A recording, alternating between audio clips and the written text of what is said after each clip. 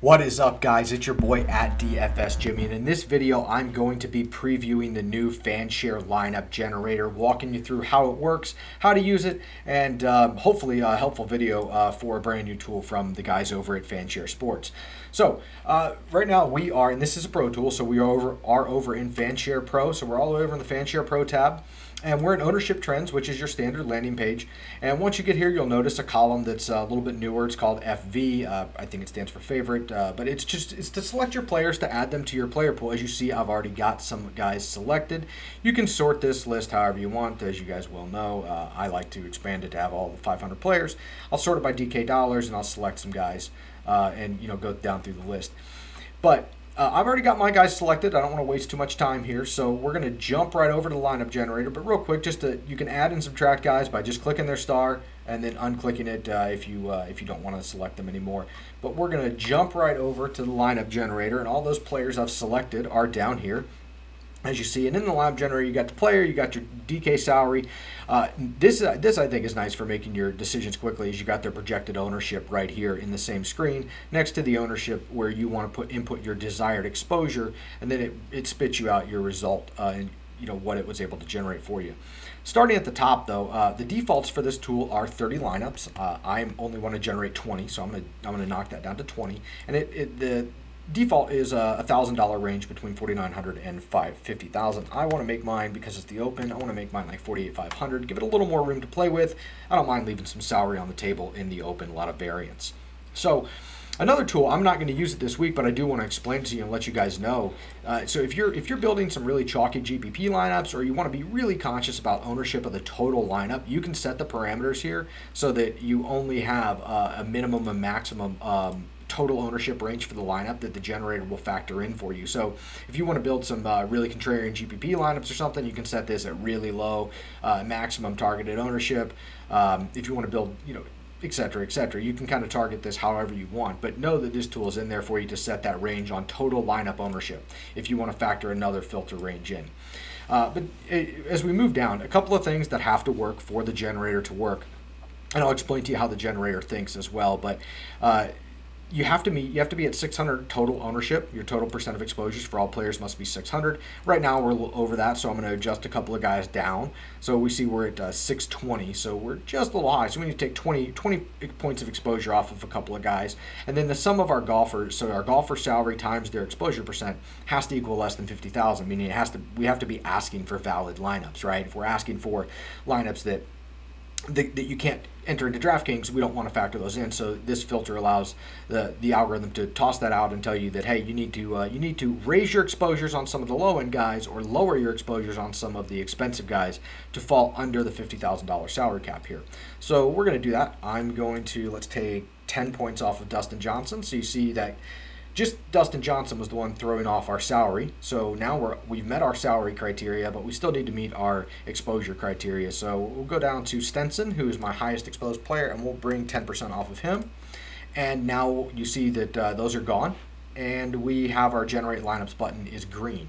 So I'm going to go ahead and click our Generate Lineups button, and boom, just like that. It generates all our lineups. And interesting, so FanShare when they built this tool, what they wanted to do was they wanted to give the user a way to know how accurate their exposures, their desired exposures were. How were we able to meet what they wanted? And in this case, I've got my exposures set, they're balanced between the high end and the low end and a lot of mid-range. So the computer has a lot of options to be able to meet my demands. And in this case, it was 90% accuracy for what I asked for. So we'll scroll back up and we'll see where the computer defaults to add some more exposure to make up my criteria and to generate us a valid result. So the two things that the algorithm will prioritize a little more than others is your heaviest exposure, so your favorite player. In this case, it's Henrik Stenson. I have him as the highest exposure player, 50% of my lineups. In order to meet, to generate 90% accuracy, it bumped him up by 15% to give me 65% exposure. And it does this, it bumped him up instead of bumping up Patrick Reed, for example, because Patrick Reed's not as important to me. He's only 40% ownership. So because Stenson's the most important player to me, it defaults to add a little bit of exposure to him. Then what the computer does, the second most important thing to the computer, is the most expensive golfer in your player pool. So if, in this case, it's Dustin Johnson, he's the most expensive, which, the logic is that if he's the more expensive golfer, he is better equipped to win this golf tournament, has higher win equity, etc., lower odds. So what it will do is it will go from your favorite golfer to add a little bit of exposure to make the algorithm work. And from there, it will go by price to the most expensive golfer, or the lowest odds golfer in your player pool. In this case, it's Dustin Johnson. So we see instead of getting the 30% that we asked for, it bumped it up and gave us 45. And then from there, everything else we asked for, we pretty much got. 30% Ricky, 30% Brooks, 20% Sergio, 20% Tiger, 30% Day. You see everything else as we go down. It's like right on, right? And then at the very bottom is where it takes a few points away from guys that are not as important, because you notice it didn't take any points away from Stuart Sink, who we have here at 40%. We got 40%. Same thing with Zach Johnson and with Brandt Snedeker. So the algorithm prioritizes your exposures, then price, in order to meet your demands. So you see where it took away some ownership to make everything work, is it took it away from our low-end guys, our low-priced guys, and our lower exposure within that pricing tier. So it took 10 points away from Matthew Southgate, took 5 away from Matt Jones, took 5 away from Kuchar, 10 away from Adam Scott, and that's where we find our blend, and we achieved our 90% accuracy. So that's a little bit of how the algorithm works. So if you find yourself getting a crazy result where you put in 30% of DJ and it spits you out 75%, that's an indicator that you need to add some more exposure to the lower end. Or add some more exposure to the upper end or middle end so that it can round out those lineups better and fill the salary cap. But you just need to play with it and tweak it, but you do need to give it options. If you put too small constraints on it, it will inflate all your ownerships because it doesn't have enough players to draw from to meet your demands.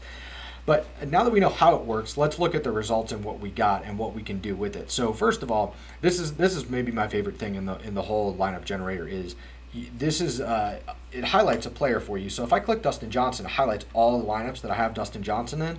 Now, if I want to see the lineups that I have Justin Johnson, Brooks Koepka, and Zach Johnson stacks, I can click all 3 of those names, and as I scroll down, each player gets a different color highlighting. And you see that I don't actually have one lineup that has all 3 in it. I only have some stacks with ZJ and DJ, and Brooks isn't in there with any of them. Actually, Brooks, I don't have a single lineup that has Brooks and Zach Johnson in it. So that's an easy way for me to say, like, ooh, wait, I might want to move some shares here. Might want to move some shares around. So let's go ahead and do that. I want to get Brooks, Zach Johnson, and DJ together in a lineup. So I want to look at moving my share of Henrik Stenson to maybe, oh, look at this. I have $1,000 left on the table. I can grab Brooks Koepka, right? So if I want to move shares of a player and I have them in my player pool selected, I can click one of these arrows right here. And because I have $1,000 on the table, it'll give me every option up to my salary cap in my player pool. And in this case, that would be Brooks Koepka. So I can make a seamless switch here, add Brooks Koepka into this lineup, and you see that it already changed the dollars down here. We got a little bit lower average ownership, but now when I click that button again, now I have my lineup with all 3 of them. Haven't changed anything. I've just slightly adjusted my exposures here, and then now I'm ready to export. I have all these lineups. I don't want to change anything. Go ahead and click my export button. You see it adds over here. You can open this, and it's already in DK format. You can upload that right to DraftKings. So really strong stuff from FanShare, and pretty intuitive tool.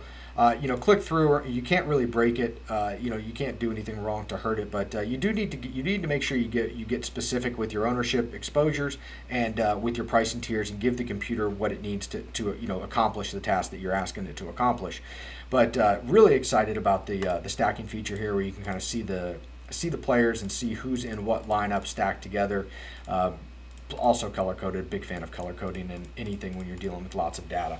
But guys, I think that's going to wrap it up for us. Oh, last thing, let's say you like all the lineups, but like 3 or 4 of them, you can delete a lineup. Click yes, get rid of that one. Let's get rid of this one too. I'm not a big fan of that one. And now I only have my 18 lineups, and I can still click export, and it's only going to export my 18. And you see, with every time I change or update a lineup, it reduces our accuracy because I'm taking it away from the result. But yeah, guys, great new tool from FanShare. The last thing in closing, if you get in here, you have any questions, you're not sure what's going on, if you need help with it, go ahead and click this button right here to get in touch with us. This allows you to send a message right to Andrew and his team over at FanShare. They'll tackle it for you, and they'll get back to you ASAP. They want to make sure that they're developing this tool properly for you. Like I said, we want to get your feedback as well, so if you have any questions, concerns, comments, whatever, go ahead and drop us a line there so we can improve this tool for you and make new additions as we move forward in the season. But that's going to do it for me. At DFS Jimmy, signing off for you guys. Make sure you get over to FanShare Sports, build some lineups this week, win a GPP. Best of luck.